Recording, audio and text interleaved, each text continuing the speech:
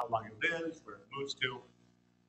And then we also do a lot of work with caterpillars. And so we have a big operation to grow out the caterpillars. We can grow, caterpillars are more likely to survive with us caring for them in a greenhouse than they are in the wild. And so we can grow big numbers and use that as a stock for restoration.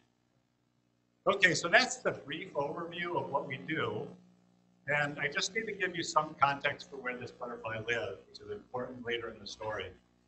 This butterfly lives in wetlands along streams, so that's a picture of one of its grassy wetlands, is more or less what the habitats look like. But they're in small populations that are spread across the stream. So these green dots here might be an acre or 2 acres, and then they might be separated by a quarter mile or a half mile. And so the key part of their conservation is to conserve the wetlands, the individual wetlands, but also the stream and the stream that they're a part of. And so when I first thought the key part of these wetlands is that they're not stable.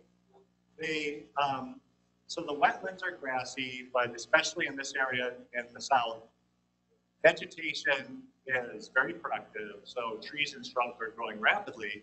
And so over time, that grassy wetland, which is on the left, will become forest, and that excludes the food of the butterfly. This butterfly eats like a sedge, so a grassy plant, and the trees and shrubs excluded. Now, the thing that maintains those wetlands open is forces that get rid of those trees and shrubs. And so it turns out there's 2 types of natural disturbance: beavers that flood areas and take out hardwoods, and then climbers that take out trees and shrubs that keep the wetlands suitable for the rare butterflies. Now, I'm going to sort of tell you the history of my first decade working for this butterfly. When I arrived at Fort Bragg, there was 8 populations of the butterfly that were not living in the bomb range. So that was really our task, following the butterfly outside the bomb.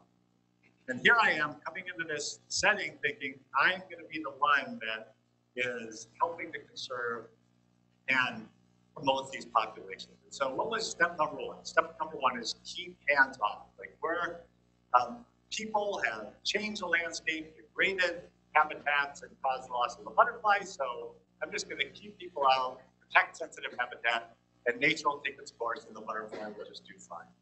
And so here's what I actually saw over the next decade, and that is the loss of a butterfly population, one after another after another. And so all of a sudden, it's like one of these cases of pride goeth before the fall, where I came in, I was a scientist, I knew what I was doing, and yet in reality, I was overseeing their demise. And so here I am with very few butterflies left. So what do? I go out and I try to find a different rare butterfly.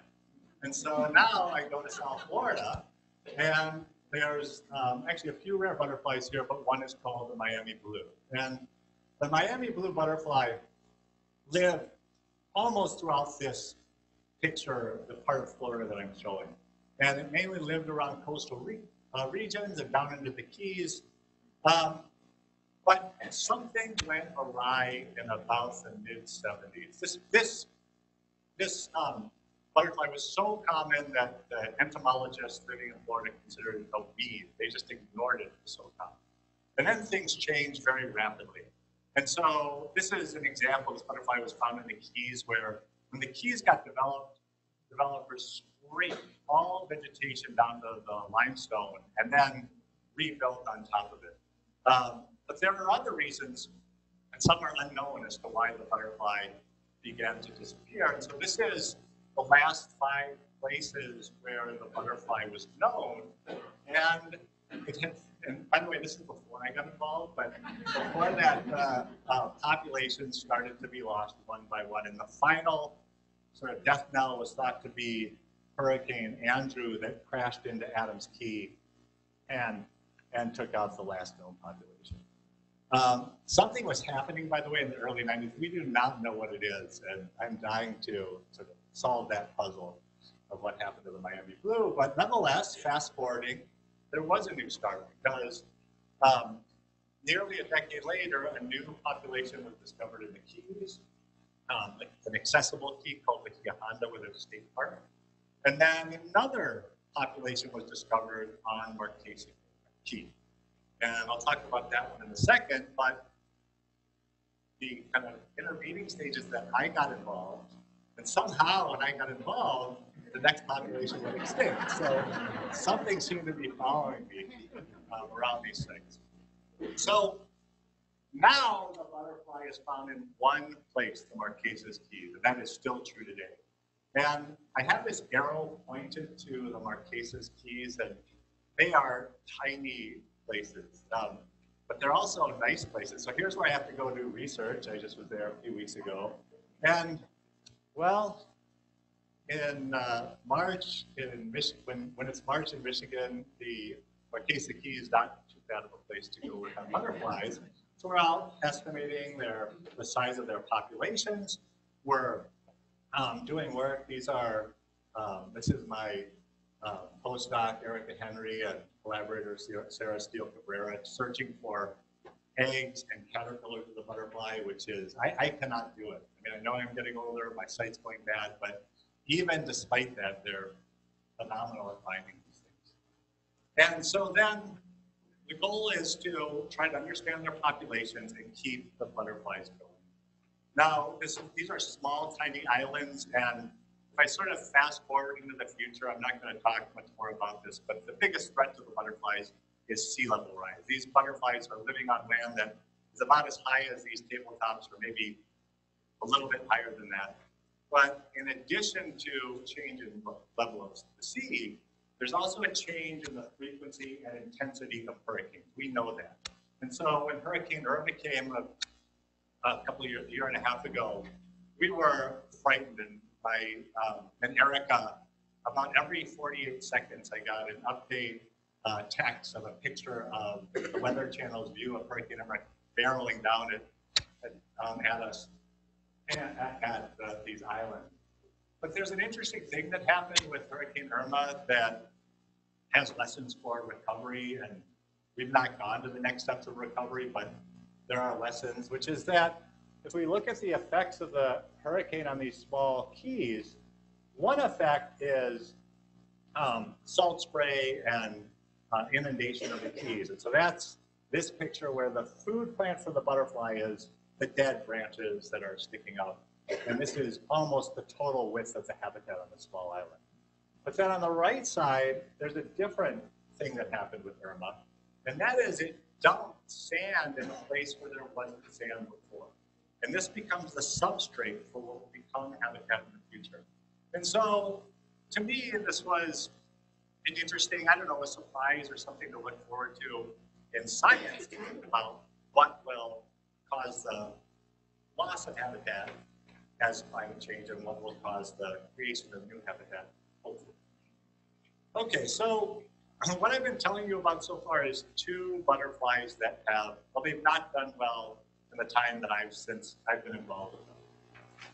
But what I learned then, I start digging into the literature, and I find that I'm not alone in looking at what's befalling these rare butterflies. And so one of the maybe most well-known case in the science literature of a rare butterfly is this guy, which is called the large blue butterfly. It was found in England. And this butterfly had been known to be teetering on the edge for about 100 years. And so as I'm digging around in the literature, I find quotes like these. Now, if you look up in the top left corner, there's the numbers 1884. This quote is this title is from 1884 on the probable extinction of, that's the large blue butterfly in Britain. Time, they thought it was due to changing weather conditions, especially changes in frequency of drought. But then now, 40 years after that, there's another article that says, will butterfly collectors again be present this year to complete the funeral for the butterfly? People thought butterfly collecting was so intense that it was driving the butterfly towards extinction. Well, it turns out, well, the point I want to make here is these might have had influences in various ways, but the key point is that this was known over about 100 years, the butterfly's decline, and yet still, knowing this was a conservation issue, the problem was not able to be solved despite lots of attention, and the butterfly was lost in 1979. So where am I? Here I feel like, I don't know, you all came, I came to think about butterflies in the spring and the promise that they hold for the environment and things around us, but I'm telling you about stories of decline, decline, decline. And so now I'm going to flip the story a bit, because here I am taking my approaches, my knowledge, and seemingly not having good the facts for the conservation of the butterfly. But I luckily had students and collaborators who could take the lessons of our failures and see possibilities for recovery going into the future. And so I'm going to give you a few stories that I am calling loosely resurrection and recovery, because some of these butterflies were thought extinct. I mean, it was literally that bad before the restoration was able to happen again. And I'm going to start by flipping from the last butterfly I told you about, the large blue butterfly, because I think it presents one of the most interesting cases and one of the lessons I've learned about conserving rare butterflies. And that is, we have to understand the natural history of the butterfly. And when I came into this, I was thinking what, I don't know, I think many of you would think, that if we know the plant the caterpillar eats, then we feed or grow that food and the butterfly will go on and do fine. And the problem is, it's not much, it's almost always been more complicated than that, even at the level of knowing what the caterpillar eats. And so lesson number one, understand natural history. And a great case study of this is with the large blue butterfly. So here's what I think about butterflies and their life cycle. On the left is a butterfly feeding on a flower. In the middle, you can't see this, but it's laying an egg. And on the right, there's a tiny caterpillar that starts feeding. We think, that, if we do that, the butterfly should be doing well in his habitat. But there's one stage that was missing in what I just told you, that this butterfly is also associated with an ant. And so this is not uncommon for butterflies. It happens with certain groups where the caterpillar secretes a sugary substance that's called honeydew. The ants feed on it, and the ants can provide protection for the caterpillars. And that seems to make sense. It's an interaction that's beneficial to both species. But there's another layer to this interaction that still blows my mind away. So there's this whole other thing that's happening underground. So the green line is the ground level. So ants take the caterpillars, carry them underground in their nest, and then the caterpillars eat the eggs and larvae of the ants before then they form a chrysalis and then go back on the upper side again. So in about the 19 teens, scientists figured this stuff out. And so it seemed like all the natural history was in place to promote the recovery of the butterfly. But in fact, it wasn't, because of the little ants there. So I know you can't read that from the back probably, but there's two species of red ants. And the red ants seem very similar, so the butterfly should do fine if those ants are in place. But it turns out that the butterfly only does well when there's one red ant. And so then the question is, when is that one ant there? And it wasn't till after the butterfly was lost, or right as it was going extinct, that they figured out that what was needed for the presence of ants, this particular ant, was grass that was about 1.5 inches high. Too tall, that ant would be replaced by the other one, the butterfly would be lost. And so what was really figured out is that the grazers in the system. And there's this, what in retrospect seems like a funny story, that what do we think about cows affecting the natural system, right? They've got to be bad. They weren't there when the butterfly was thriving. And yet it turns out that cows replaced the native grazers that were lost from the system. But what did we do in conservation? We fenced off areas where the butterfly was to keep out cows, to keep out butterflies. And so in fact, conservation was driving the butterfly to extinction. And so then the other kind of sleight of hand here is now that we've figured this all out, notice that the butterfly populations are recovering, even doing better now than they were doing in the 1950s. And the sleight of hand is that a different butterfly was introduced from the mainland to England. It's a different, what we call a subspecies, so a different variety of the same species. And yet now, knowing the natural history, we were able to succeed in conservation. So this is one of the most surprising things I learned from my work in conservation of rare butterflies. And that is, you have to kill some butterflies to save all butterflies. And what does this mean? So I told you that when I got started in conservation of the endangered St. Francis satyr, my approach was a hands-off approach. Stay out of nature, and it will just naturally cause the conservation of the butterfly. But in fact, the nature that these butterflies typically experience is not a static, kind of serene environment. It's actually an environment that is dominated by disturbances that would have been imposed by natural processes. And so what keeps these wetlands grassy for this butterfly, the St. Francis satyr butterfly? It's the beaver that create ponds, and then the butterflies don't live in ponds. They live in what is wet after the pond drains. And then in dry years, fire burns those wetlands, taking out trees and shrubs. And so those processes aren't helpful for the butterfly. They, in the short term, harm the butterfly in its local environment. But what we want is for those new populations to be created. So that would be where the red dots are on the screen. And then the butterflies disperse from the places that are becoming unsuitable, the green areas, to the red areas. And so we have to think about this network where butterflies are, by the forces of disturbance cause harm to some butterflies locally to keep the butterflies persisting in a bigger landscape. And so then what did we do as conservation biologists? Well, we did what my lab could think of, at least, which is to become a lab full of beavers.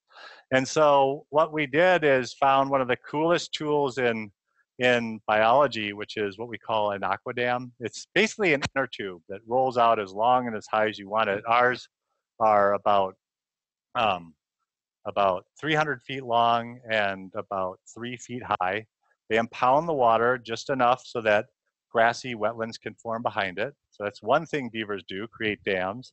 And the other is they remove hardwoods. And so we spent much time in the summers carrying out parts of trees or shrubs to make clearings for the food plants for the butterflies.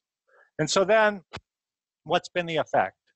So now I'm talking about one population where the butterfly was originally discovered in 1983. Very quickly, the butterfly was lost from that population because that natural process of disturbance was cut out. And then in 2011, my lab became a lab full of beaver and restored the land. We also introduced new butterflies, and now we have populations of around 600 to 700 butterflies. And to put this in context, this is about a quarter of the worldwide population of this butterfly that is done because of our restoration efforts. And it's an effort that we now think we can extend to a broader region. Okay, so the next, I sort of hinted at this with my last few slides, but it's important to think about conserving a network of habitats for the butterflies. And so now we can't just think about conserving one local population, but many of them that are connected by the ability of the butterflies to disperse between them. And so with the St. Francis satyr butterfly, I've already shown this diagram. We want to conserve many little populations networks so that if one falters, another can succeed and there can be movement between the good and bad places. Another example is a rare butterfly called Bartram scrub hair streak. I was just in Florida looking at this guy a few weeks ago. And this butterfly lives in two populations. One is in the Florida Keys and the other is in the Everglades. And it turns out this was in, and it also lives in habitats that are maintained by natural disturbances, fire. And so this is its food plant called croton. And you can see on the left side what a thriving bush looks like. And on the right side is a place, and that's just after a fire.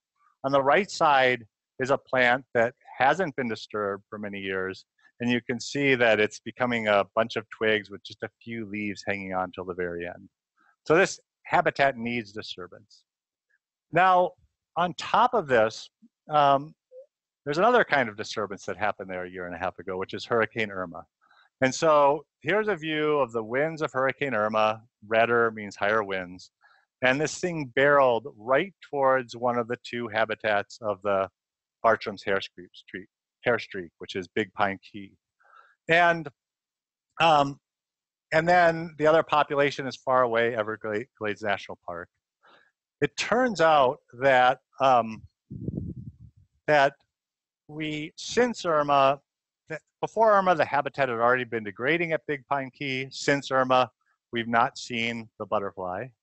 And the population that's further from the eye of the hurricane at Everglades is doing better. It's doing fairly well.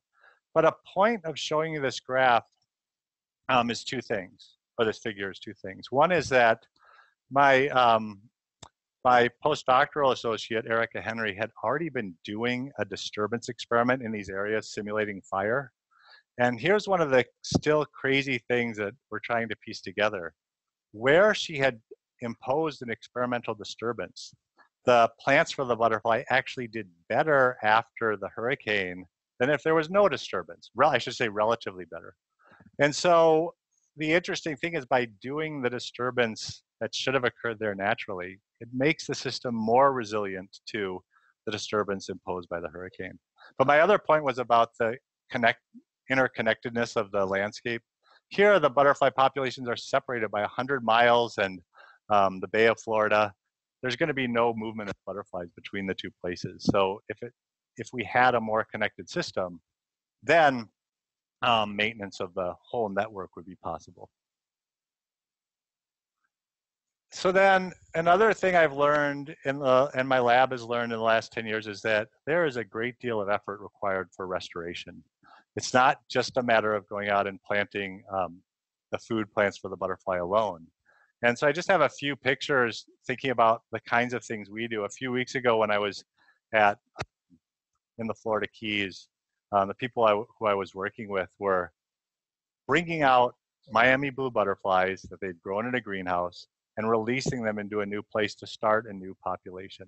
But in a lot of cases, that's what we're left with, is moving butterflies around, growing them in greenhouses, and trying to promote their.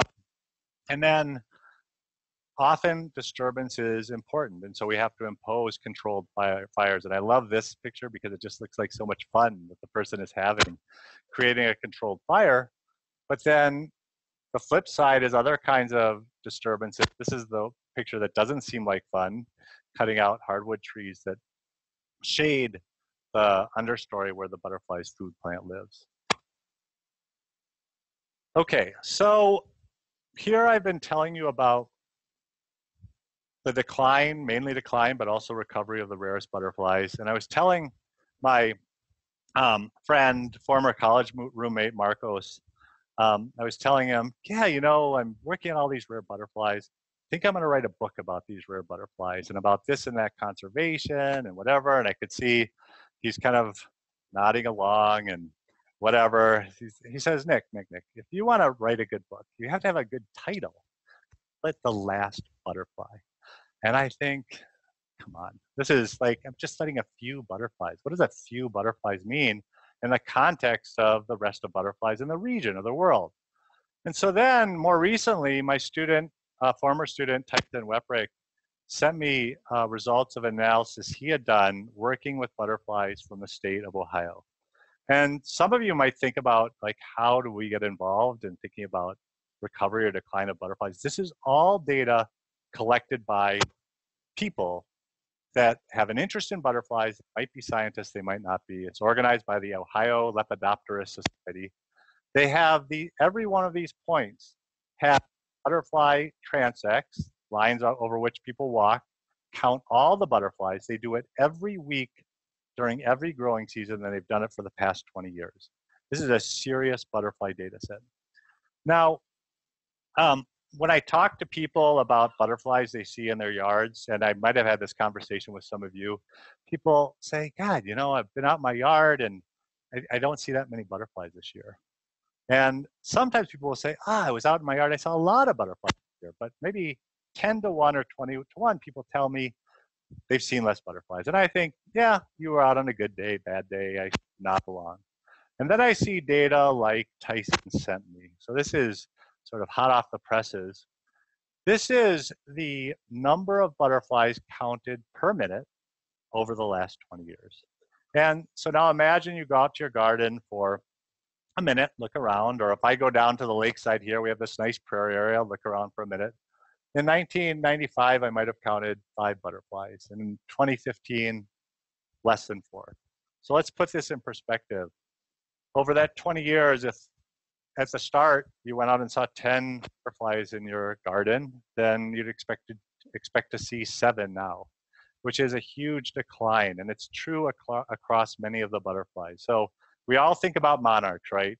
So we see a decline in the abundance of monarchs. Well, this just matches what we know from the counts that we see from their overwintering areas. But what about other kinds of butterflies? Like this is another butterfly some of you might know. It's called a cabbage white. And so this is an introduced species. It was introduced along with broccoli, cabbage, cauliflower. And so you might, I mean, if you look around, you'll see a white butterfly. But if you look at your garden and look at your cabbage, broccoli, you'll see these green caterpillars that are eating it. It's a pest species, right? So a pest species seems like it would thrive with broccoli and cauliflower or whatever, agricultural crops anywhere. But it also is showing a similar kind of decline. So even the species that we might not want are doing poorly. Now, are all butterflies going this direction? The answer is no. And so some of you might have seen headlines like these in the last couple of weeks about a mass migration of painted lady butterflies. So some people report that there are 1 billion of these butterflies in migration right now, and there very well could be. At least there's a very big number. And so if we look at those data for the Ohio butterflies, we don't see any change over time. We see spikes, just like we're seeing spikes in California right now. And so this is what we're finding in Ohio. And if you're like me, you're thinking, well, I mean, Michigan has to be doing better.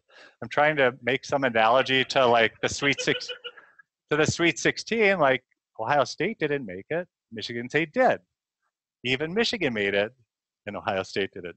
So anyway, we got to be doing better than Ohio. But the truth of the matter is, the answer is probably not, because my student Tyson compiled all the records of these long-term butterfly surveys in the world. And so if you sort of read across the rows, you see the number of years, the number of sites, the number of butterflies in thousands. So we're talking about 1 million to in the hundreds of thousands to millions of butterflies counted each year. And in every case, we're seeing a change of 2% decline per year in numbers of butterflies. And if you add this up over 20 to 30 years, we're talking about declines in butterfly abundances of 1/3 to close to 1/2. The picture is not good. And so, so then the question, you know, I'll get to a little bit just very briefly is, you know, what do we do about this? What do we even know?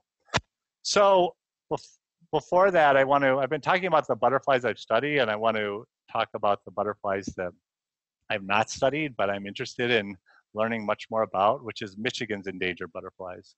So it turns out that Michigan's one of the hot spots in the world for rare butterflies, or at least in the country, if not the world. There are 3 endangered species. I'm just going to walk through basically a photo and another thing to say about each one. And so I'll start with this guy, Powashiek skipperling. The black dots on this slide are the places you could have found power-seek skipperling 20 years ago. The blue stars are where you can find it today. At least we hope so. And 4 of those blue stars are in Michigan. So it actually is here. And I know there's people in the audience who work on this thing, and they're as or more frightened than I am about what's happening to this butterfly. Now, when I look at one thing I want to walk through as I'm thinking about Michigan's butterflies is like, what can we do about this? And when I see a pattern like this, I think at our level, our individual level, there's very little each individual person can do. Because when I see a big pattern like this, I actually hope that it's something that one or a couple things that are very general that we could actually target the cause and then remediate. And so when I see something like this, our minds immediately drift to things like herbicides and pesticides. And so this is from the Ohio data related to the sets I just showed you. And it's changes in use of herbicide. This is Roundup essentially. And pesticides, these are what are known as neonicotinoids. They're changing rapidly.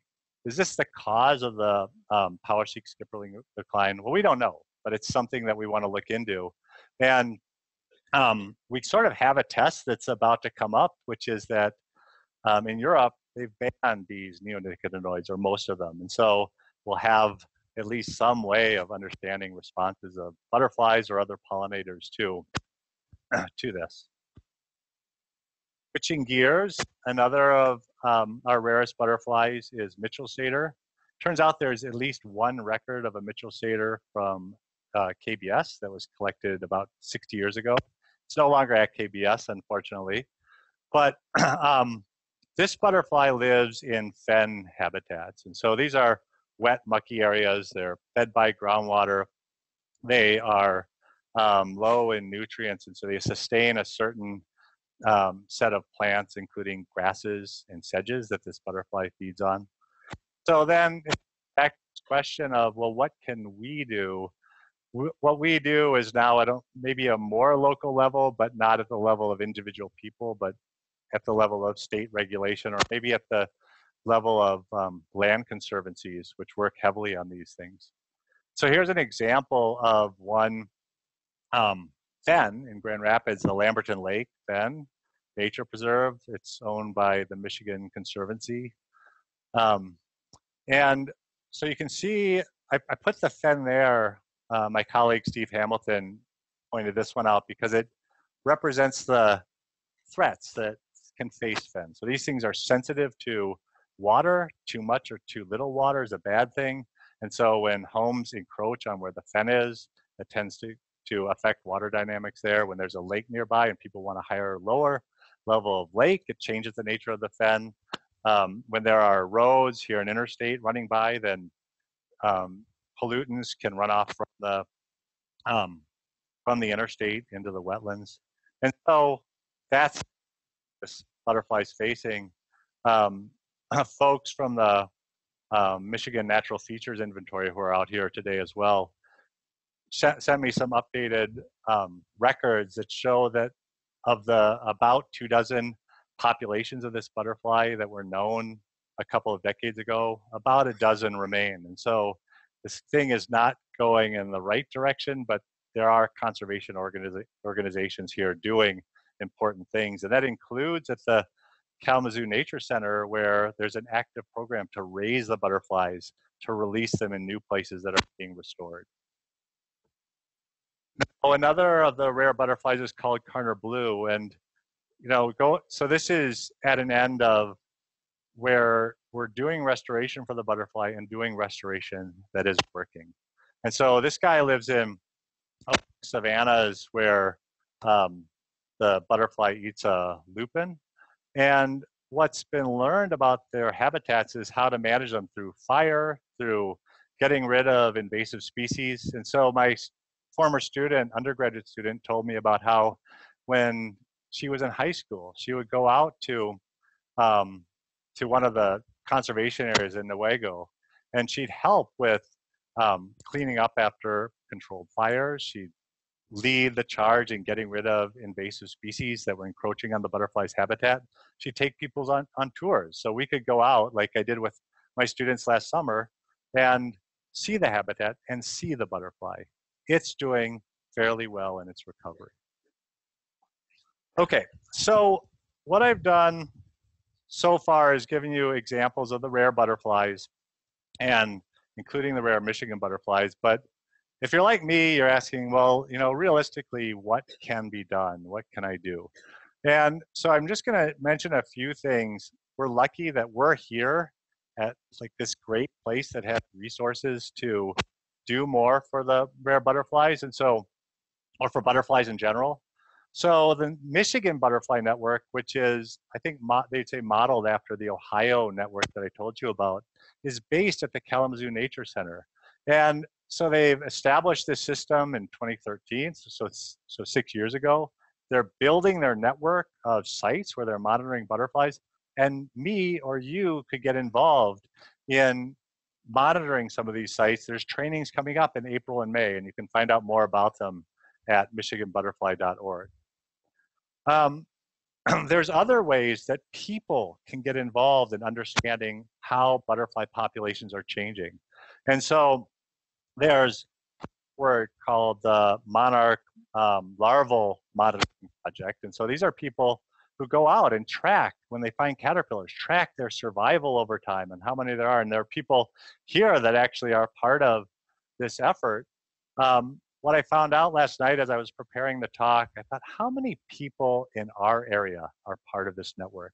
So you can search on a site, and every one of those red dots, including at Kellogg Bird Sanctuary, are involved in taking data on caterpillars.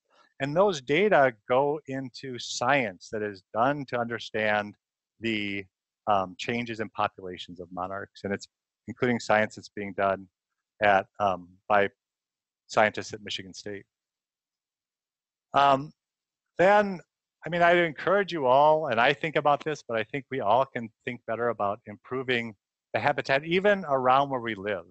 And so, I mean, people have asked me tonight, I've got to get this garden started. How do I find or plant milkweed? And I say, I just moved here. I'm trying to do the same thing. So I'll be out there like you all. And I think there's value in increasing habitat for caterpillars, like in milkweed, but also in flowers for other pollinators that we're also worried about. So it's a way for us to become more connected with the natural world around us. And even at a most basic level, I think we can all take time to learn more about butterflies. My view, butterflies are the new birds. There's 70 million bird watchers in the United States.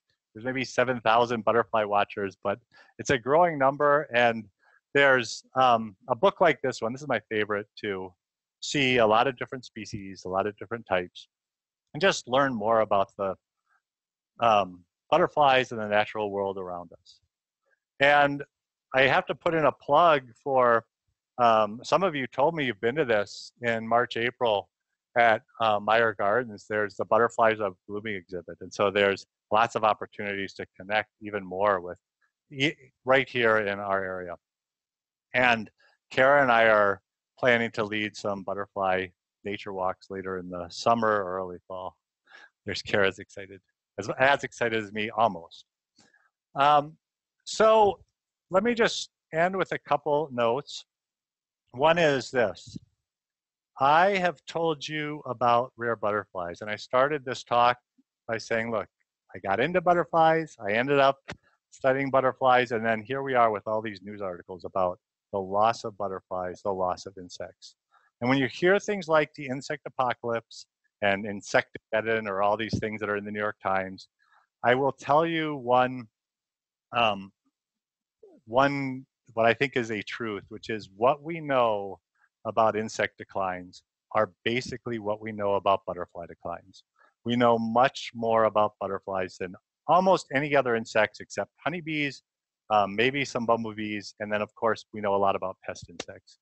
And so what we know is about butterflies, it's a great starting point for leaping forward. But as my colleagues like to tell me, they say, oh, well, think back to that famous natural historian Bates, who sort of said what I was thinking, which is that as the laws of nature must be the same for all beings, the conclusion furnished by the butterflies must be applicable to the whole organic world. Therefore, the study of butterflies, creatures selected as the types of airiness and frivolity, will someday be valued as one of the most important branches of biological science. Love that quote, love that quote.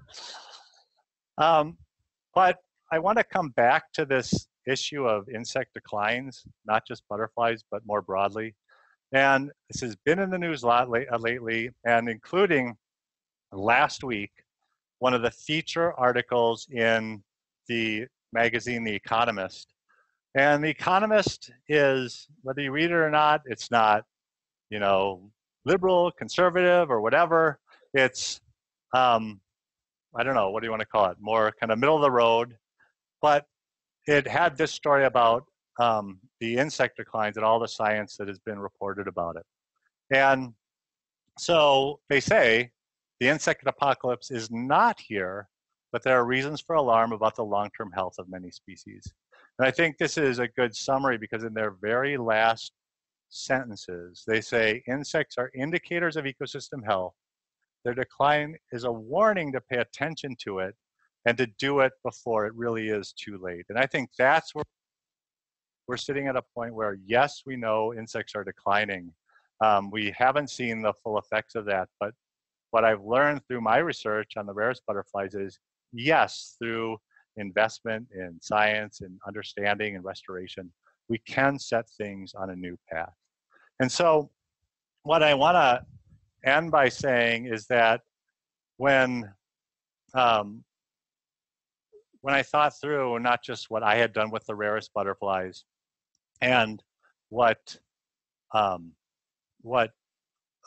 been learned about other butterflies more generally, I came around to thinking that, you know, my lens through just a few rare butterflies, well, it's really can be more than that because of all that's been learned in the last at least 5-6 years. And so in the end, my publisher, it turns out, did go with the title of The Last Butterflies. And I'm an optimistic person, nature, and I viewed that as so gloomy, but really it's the subtitle that captures my real view, which is that we're here, know that there's a problem, but this is one of the great challenges of biology, to set things on the right path. And so I'm going to end there, but before I do, I just want to thank you all for coming, for listening to this. And I think I'm talking for myself, but also on behalf of all KBS to say, you know, our support from the community really matters a lot to us, because in the end, we want to be doing science with you and things that are exciting to all of you. So thank you for coming. And I guess we're in the discussion part now. So happy to have discussion.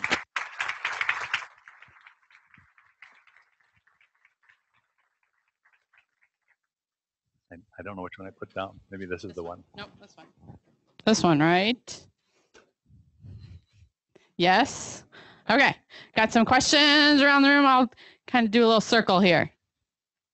Yeah. So it sounds like you need to be talking to land managers of some of these lands, because I'm familiar with Lamberton, where you were finding a skipper, and I've been out there 4 times. It wasn't there. I'm sorry that I misled on that. Yeah. It's not there. It's not there. Okay.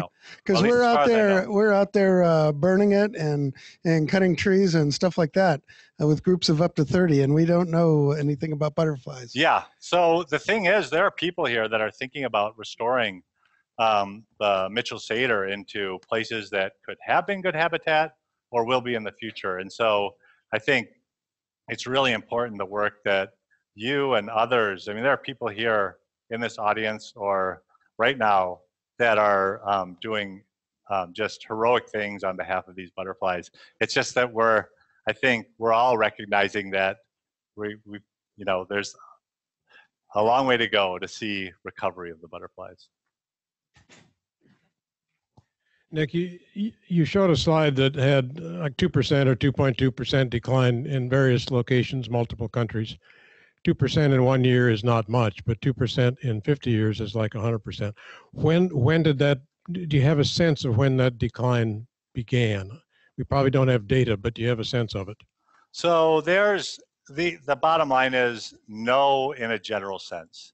I mean, we know that decline or change began, you know, as long as people have been changing the landscape, and then that change is accelerated in various places. But and there's been some recent studies to try to get at this from like museum records and other things, but we don't know over the longer term. Even with monarchs, our best records go back about not quite 30 years. And so that's the window we're looking at.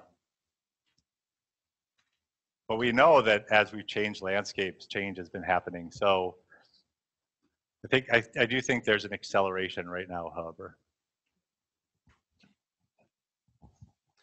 You mentioned a couple times wetlands, and then you also mentioned the question of what can we as individuals do. And right now, the current administration is in the process of redefining WOTUS, which is the wetlands of the United States.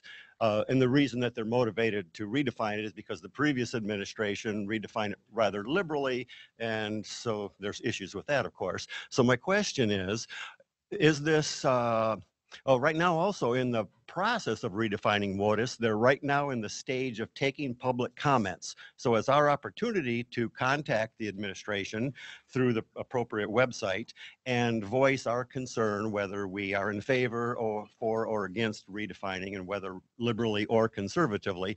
So my question is, how important is this redefining of WOTUS to the butterfly populations? And secondly, is it really, do you suppose that it might be beneficial for us individuals to make comments, or because it's a big administrative thing, is it likely to not be considered?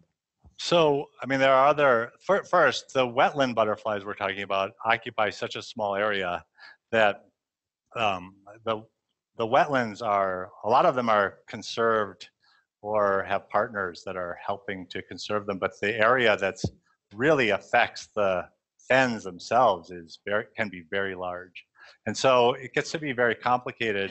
Let's see, so there's others in this room, I'm sure, or somewhere, that know a lot more about the wetlands where the Mitchell Sater, and they could comment about that specifically.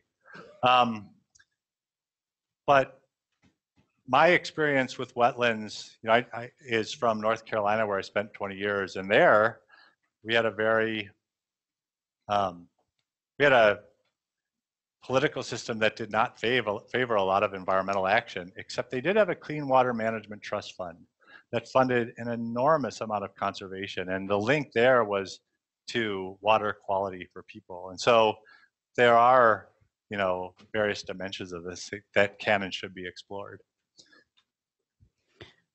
Okay, I think our last question tonight came from downstairs in the terrace room, and they want to know, what disturbance can we do to improve butterfly habitat? So there are many disturbances, but I want to tell you about one that I find just fascinating by my colleagues at on the main campus. Doug Landis and they had a study completed where they found that milkweed that has been disturbed, so for example, they just cut off or mowed down milkweed and then let it regrow, that female monarchs favored putting their eggs on those disturbed plants. And that even beyond that, there were fewer predators on those disturbed plants. So it's this fascinating case where, well, how do we disturb milkweeds? We disturb them now by mowing or other mechanical actions. Herbivores could have or would have disturbed them in the past.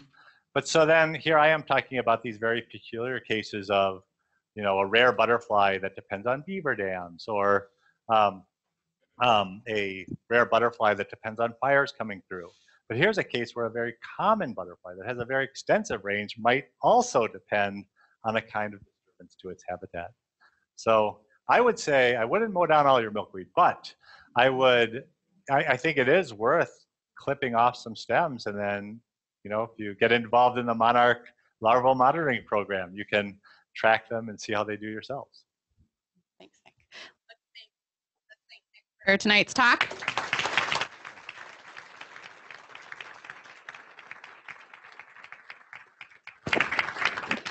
Thanks everybody for coming. Info table's outside. Dr. Haddad will be up here with a few more questions. Leave your emails on the table. Drive safe. Thank you, everybody.